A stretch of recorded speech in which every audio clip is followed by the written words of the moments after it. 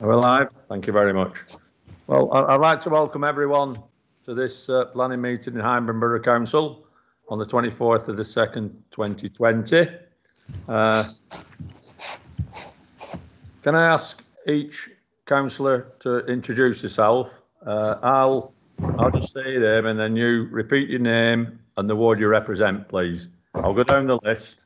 I'm Councillor Dave Parkins.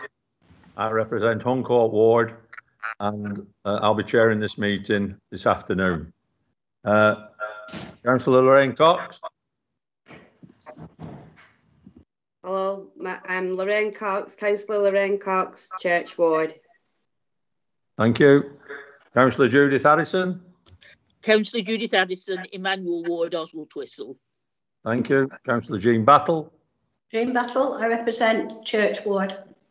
Thank you. Councillor Steve Button.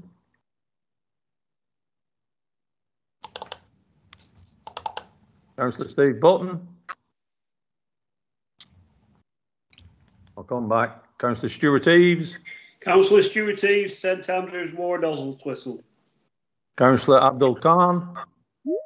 Councillor Abdul Khan, representing Centre Ward, Member Planning Committee. Thank you. Councillor Kath Pratt. Councillor Kath Pratt, member for the Planning Committee, Councillor for Baxenden Ward. Thank you. Councillor Paddy Short. Councillor Paddy Short, representing Peel.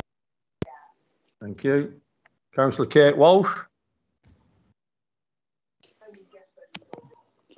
Councillor Kate Walsh, Rishton Ward. Thank you. Councillor Terry Hearn. Councillor Terry Hearn, Councillor for Baxenden. Thank you very much. Councillor June Harrison.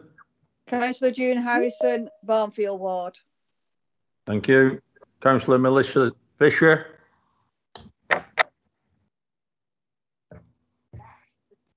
Apologies, I think I was on mute then. Councillor Melissa Fisher, representing Clayton Limours. Thank you, Melissa. I'll go back to Councillor Steve Button.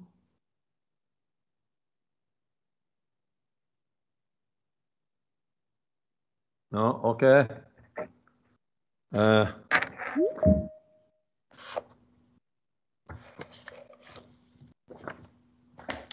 Item 1 on the agenda, we'll go on to the agenda now. Item 1 on the agenda, it's apologies for absence, substitutions, declarations of interest and dispensations. Thanks, Chair. We have apologies from Councillor Eamon Higgins, and therefore Councillor Dave Parkins is in the chair for this meeting. And we've got in attendance Councillor Lorraine Cox, who is substituting for Councillor Eamon Higgins. Thank you. Thank you very much, Ms Lyles. Item 2 on the agenda. Could I have a mover for the minutes of 20th of January 2021 for approval as a correct record? I moved it. Can I have a seconder, please? I'll second them. All in favour? Any against? Any abstentions? Thank you very much for that. Councillor Kate Walsh, have you got your hand up? Hi. Yeah, sorry, it was for the last point actually. I don't think you saw my hand raised. I just wanted to declare an interest, if that's okay, Chair. Yeah, no problem. Carry on. So I'd like to declare an interest on item 3D, as my employer is in the process of leasing one of the units in the market hall. So I won't be speaking and I will be abstaining from that vote. Thank you very much. Right, item 3 on the agenda, it's the Town and Country Planning Act, planning applications for determination. 3A is application number 11/200470, Birdmoor Stud Farm, Plantation Road. Before I bring Mr. Jordan Guy in, Mr. Hartley, I'll just give you the performer of the meeting of this application. I shall bring you in after Mr. Guy has explained the application. Okay, Mr. Guy, please. Thank you, Chair. Thank you, Chair. So this is an application for permission in principle for the change of use and conversion of a vacant stable block into one dwelling. The other buildings within the site would remain as stable in use. No further details have been provided in terms of how many bedrooms or overall layout and garden curtilage. The application site comprises of a C-shaped stable block constructed of natural stone, located on a parcel of land off Plantation Road and around 330 metres to the east of Owl Hall, and it's within the defined countryside area on the edge of Accrington. The site has a number of buildings present associated with stabling. The surrounding area is predominantly rural and densely populated with trees and with a number of residential dwellings. Permission in principle is an alternate consent route for obtaining planning permission and separates the considerations of matters of principle from technical details such as access and highways, design, impacts and amenity, ecology, etc. These matters would be assessed on a separate technical details application. The application before us today is to assess whether the principle of converting a stable in a countryside location into a dwelling would satisfy policy. The policy in question is policy DM34 of the Development Management DPD, and in particular sections 4 to 6. Section 4 states that the conversion of existing buildings for residential use in both greenbelt and countryside areas will be permitted where a traditional building exists of permanent and substantial construction as demonstrated by a structural survey, no more than 50% rebuild excluding the roof, and is capable of being converted without substantial extensions over and above that set out in paragraph 3, which is kind of a 50% rule in volume. The building is of traditional style, structurally sound, and would not require a structural survey as it is in estates, which would not require a substantial rebuild.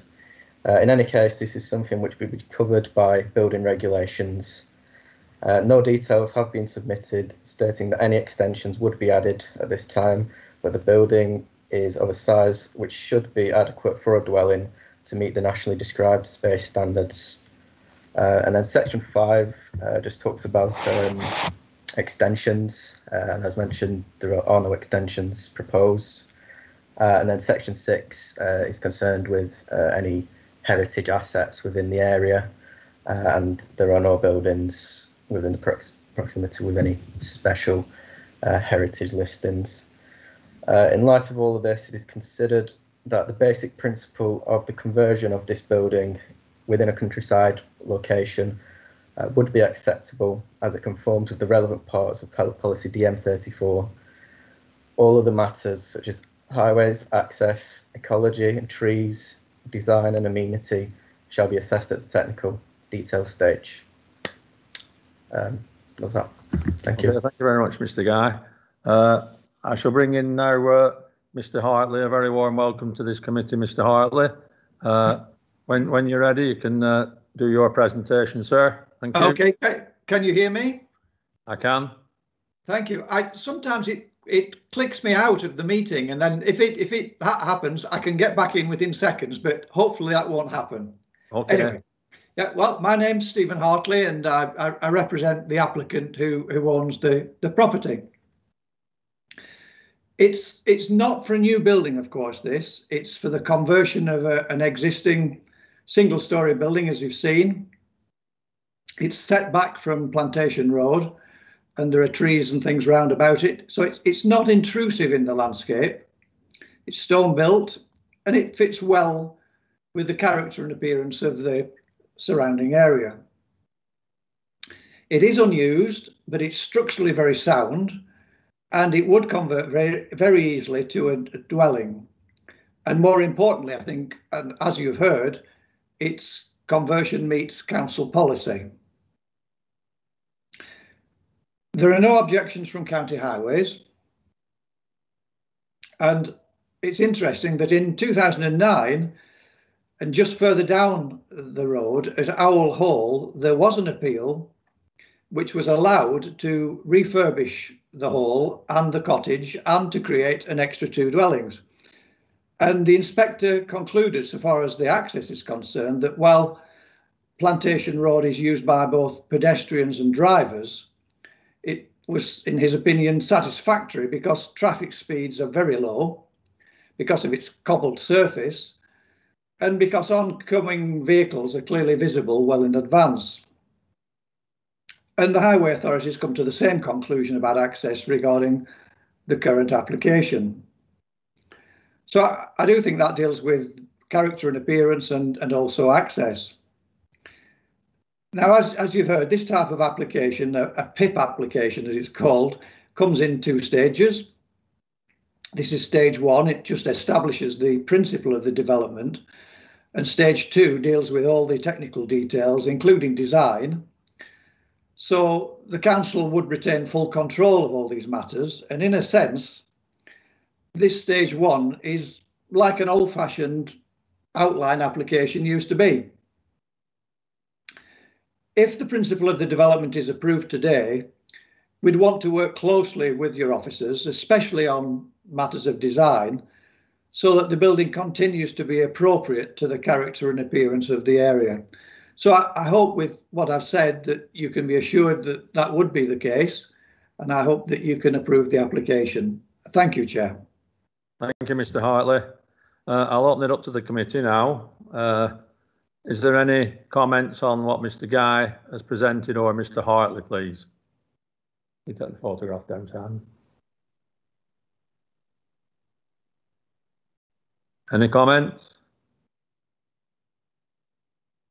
Could I have a mover for the officer's recommendations, please? I move it, Dave. Who's that? Jean. Can I have a seconder, please? I'll second it. Anyone, all in favour? Yeah. Yeah. Yeah. I'll just ask anyone against? And any abstentions? That application is moved and passed. Thank you. Chair, just before we go on to the next item, I just want to say that Stephen Button has now joined the meeting, and he did at 3:41. Okay, thank you very much, Miss Lowles. Right, the 3B, the next item on the agenda, planning application 11/200450, land to the rear of Lower Hill House Farm, Highgate Close, Huncourt. And could I call on Mr. David Morris to present the application, please?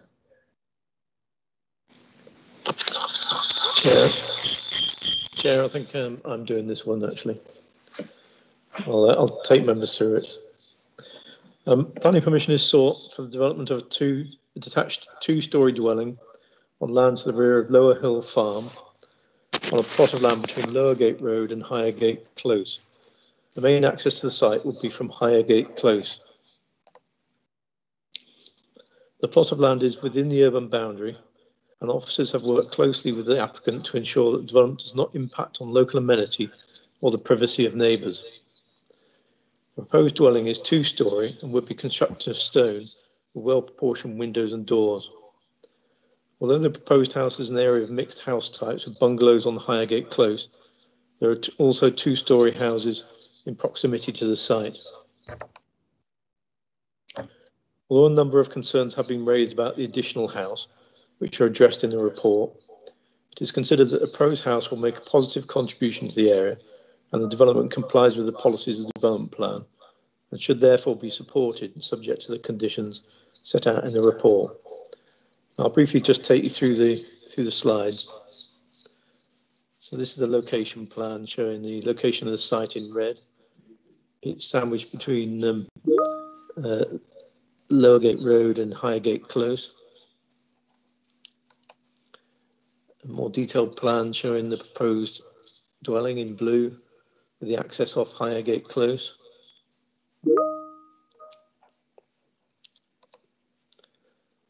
These are the elevations of the proposed dwelling, showing the stone construction with slate roofs.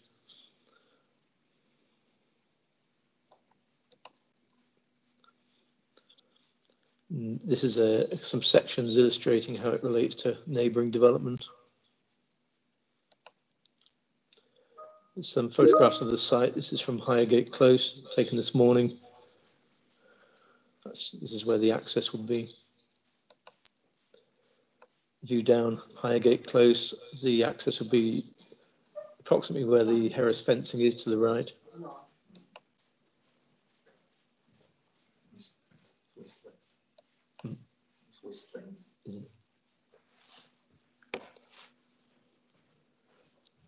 And a view from Highgate Road. Okay. Thank you, Chair.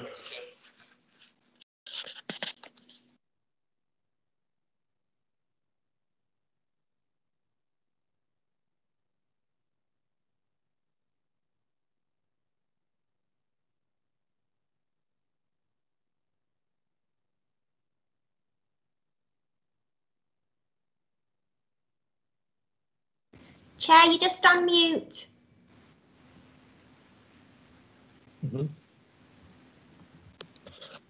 Apologies for that. Sorry, I'll say it again. Thank you, Mr. Prideaux. I'll open it up to the committee now. Is there any observations, any questions on this application, please? Nothing? I'll go to the vote. All in favour? Oh yeah, sorry. Yeah. Could I have a mover for the application, please? I'll move it. I'll second it. Chair, I think Councillor Judith Addison had a hand up then. I didn't see it. Yeah, I did have my hand up. Carry on. It's not really vital, but I did have my hand up just before you said we'll go to the vote. Yes. Sorry, Jude, my fault. All I wanted to say was I noticed that the residents on Highgate Close were saying that this new dwelling would be out of place because they're modern single-storey bungalows. But the bungalows on Highgate Close are quite new themselves. They were only built in the 1990s, if not later. So I think that the old farm buildings that we're talking about at the other side, this proposed new house would be between the old and the new. So I wouldn't see it as out of context because it's matching with the old buildings that may have been in some form for hundreds of years. And I think perhaps it might be more pleasant to look at as well, having a nice house there than that farm building that we saw. So that was just what I wanted to say, an observation. Thank you, Chair. Okay, thank you, Councillor Addison. Anyone else want to comment before it's been moved and seconded? The application. All in favour?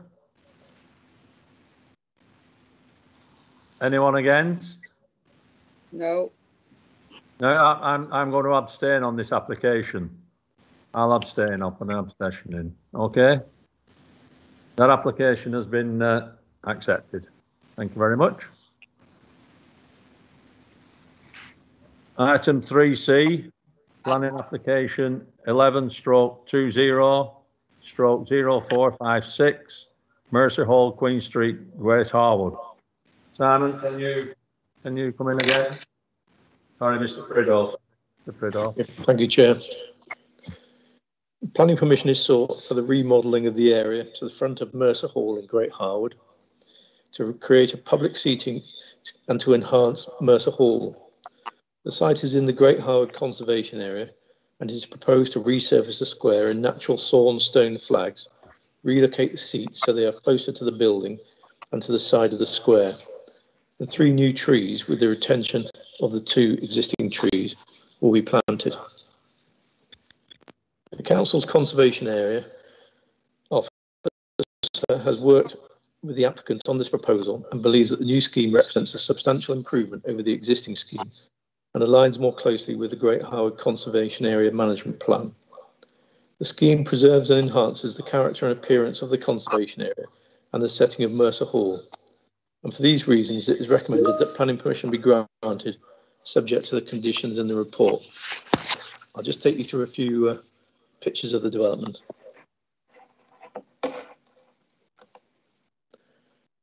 I think most of you will know the location of the site in the centre of Great Harwood. It's outlined in red on the plan.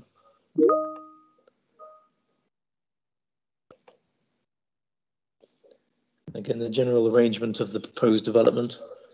Most of the area would just be flagged using natural stone, with the seats repositioned around the edge and closer to the hall itself.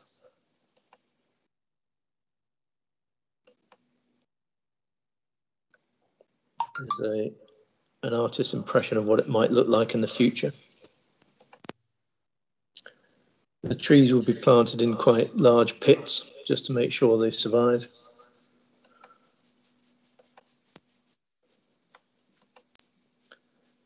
And a couple of photographs just to remind you of what Mercer Hall in the area at the front currently looks like.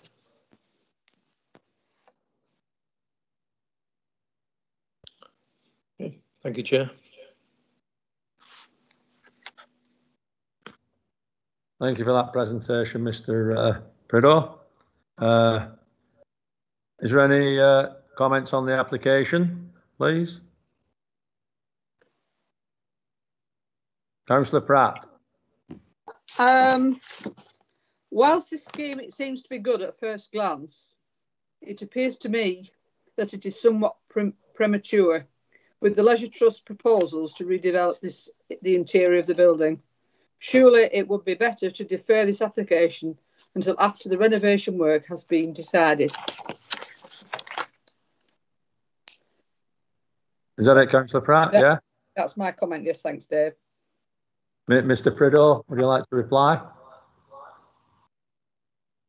Well, the application's before us for determination. The inside of the building isn't readily visible from the outside, but I don't think the outside scheme would really have a significant impact on future proposals. My concern is that the works on the interior will severely damage the outside while they're being done, with all the scaffolding and whatever's proposed. Mr. Prideaux.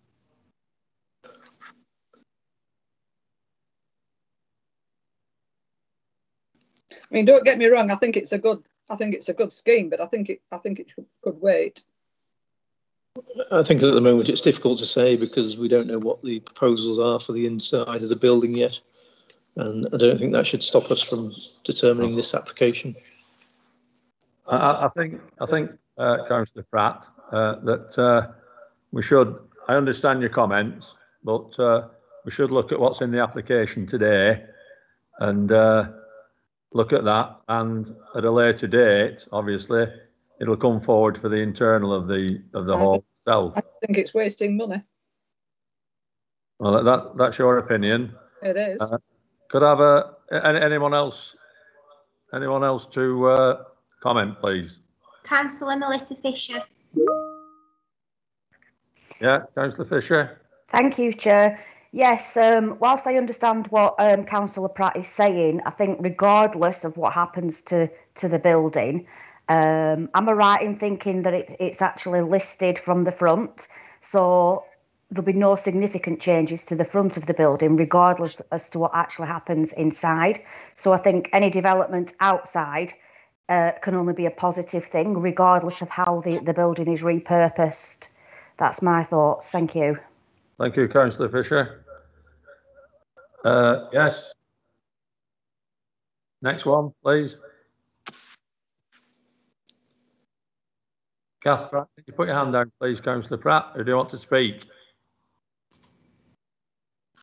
Well, Councillor Stephen Button. Carry on, Councillor Button. Yeah, just moving forward from what Melissa said, I agree with Melissa. I think what we've got to remember is this is planning. So if we pass it, doesn't mean to say that any of the work's going to go ahead. Because I think, bear in mind, obviously, the work that would be done, we wouldn't want it to be damaged by any further alterations on the inside. So if the planning gets passed, am I right, Mr. Prideaux, in thinking the planning would stand for 2 years afterwards, so that they've got time to do the internal work if need be before they do the outside work? You want to reply, Mr. Prideaux, please? Thank you, Chair. The recommended conditions include condition 1, which gives 3 years for commencement of development. So there will be 3 years to start. If I could just clarify a point that was raised earlier, the building isn't on the national listings. It is a locally listed building, but it's still within a conservation area. And clearly the external facade and appearance of the building are very striking and an important feature that we'd want to protect. So, but it's not actually a listed building in the same way that the Market Hall is a listed building. Thank you. Thank you for that, Mr. Prideaux. Any more comments? Could I have? Yes, I come in. On? Yeah. Thank you, Dave. As the building is listed building, had it not been listed, I would have supported Kath on this. But since it's a listed building, I would go along with the committee, go along with the officer's recommendation. Thank you, Councillor Khan. Any more questions? Can I have refer to the application? Can I have I will, Chair. Can I have a seconder, please? I'll second it, Dave. All in favour? Anyone against?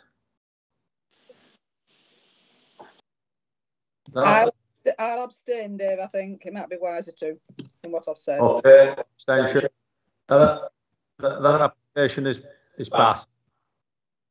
Thank you. Item 3D on the agenda, 11/20/0182, land adjacent to the Market Hall and the Pavilions, Field Street, Accrington. Mr. Prideaux again, please. Thank you, Chair. Planning permission and consent for demolition of an unlisted building is sought for the redevelopment of the area immediately to the east of the Market Hall in Accrington Town Centre. The aim of the scheme is to open up the Market Hall building and create a larger area of car park and public realm adjacent to that building. Patronage of the outdoor market has been declining in recent years, and this would allow the market to be better focused on the remaining outdoor area and inside the Market Hall. The eastern elevation of the Grade 2 listed Market Hall is the second most important elevation of the building, after the front elevation facing the recently completed square. The scheme will continue the improvements made to the areas in front of the Town Hall and Market Hall and increase the size of the car parking area, thus allow more people to readily access the town centre and the market.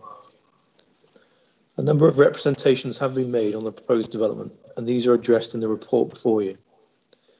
The Council's Conservation Officer has worked with the applicant on the proposed development and is satisfied that the scheme preserves and enhances the character and appearance of the conservation area and the setting of the listed Market Hall. For these reasons, it is recommended that the proposed development is supported, subject to the conditions set out in the report. And I'll just take you through the slides. So I think most of you will know where the location of the development is and the pavilions that will be removed. There's a more detailed plan of the site.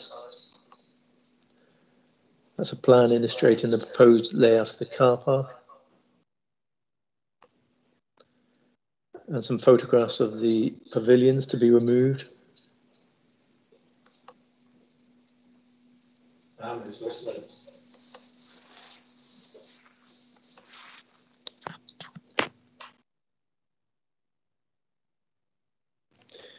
Thank you, Chair.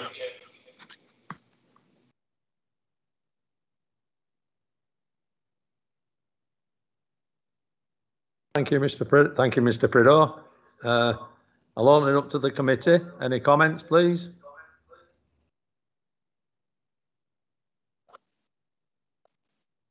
Councillor Terry Hearn. Councillor Harrison. Thanks, Councillor Barkson. I take it this is the removal of the fish market and the stores along the side there to the market. And bearing in mind that that fish stall is the only wet fish store we have in the town centre, what provision has been made to move this or where to put it? Because as a wet fish market, it does bring in quite a considerable amount of trade into the town, and it's not something I'd like to see lost from the town centre, particularly from the market hall. Has anything been decided on where it's to be repositioned? Thank you, Councillor Hearn. Mr. Prideaux, please. Yes, that's an interesting point. I don't have any details in relation to the fish market itself. David Morris is with us, who's the case officer. I don't know whether he wants to add anything in relation to the potential future layout.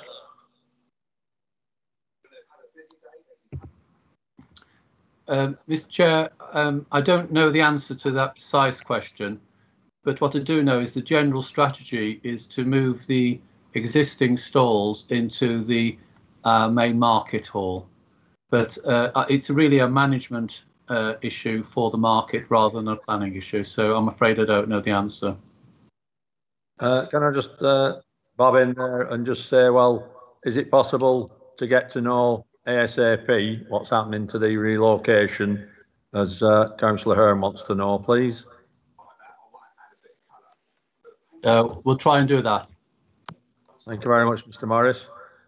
Councillor Harrison.